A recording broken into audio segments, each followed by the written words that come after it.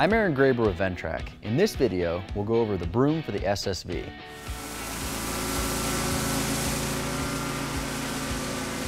Like all SSV attachments, this broom is specifically designed for snow removal on narrow sidewalks. This broom has a working width of 38 inches, and when angled, a working width of 35 inches, so that it can fit on narrow 36-inch walks. This is the only broom that exists that is built to these size parameters, but is still built to a true commercial standard. This broom and SSV combination gives contractors the ability to produce better and more efficient results than a crew of laborers using hand tools, and it's compact enough to work in areas where you can't get other powered equipment.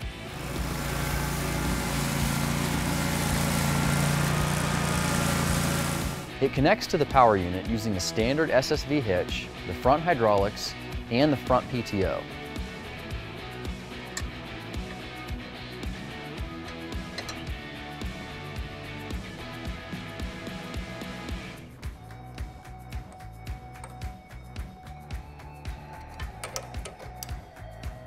This broom is powered by a hydraulic pump and motor that is driven off the front PTO of the SSV. It also has an optional 12-volt electric actuator kit that allows you to run variable speeds or to reverse the direction of the bristles. This is useful in tight areas or around doors where you want to pull up and pull the snow away from the building. The broom is constructed with wafer-style poly bristles for ease of replacement. Operating the broom will be done exclusively in float, which is done by moving the hydraulic control lever locked into the forward position. This broom can be angled left or right from the operator station using the hydraulic control lever. It's important to note that not every attachment requires the PTO kit for the tractor, so it's not standard. If you're using the broom, you will need the PTO kit, so be sure to have that installed on your SSV. Weight transfer is also optional on the SSV. With the power broom, we do recommend running weight transfer in setting 2. This will help improve traction on the wheels of the SSV and to help stabilize bristle life on the broom. Make sure that while you're operating the broom, the castor wheels are adjusted within the recommended range.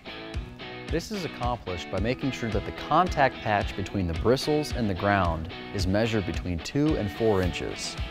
First, spread some sand or other loose material on a flat concrete surface. Once you've done this, make sure the broom is straight ahead and not angled. Turn the PTO on and pull the tractor above that loose material. Then set the broom down and put it into the float position, and don't move forward or reverse. Pick the broom up, then back away, and measure the patch that was cleared. It should measure between 2 and 4 inches, 4 inches for more aggressive, 2 inches for less aggressive. If it measures outside those parameters, then adjust the gauge wheels on the broom and try it again.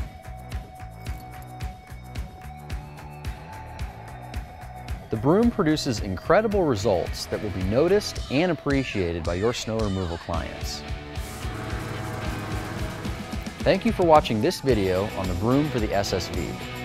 For more information on this and other SSV attachments, visit our website at ventrac.com or visit your nearest local dealer for a demo.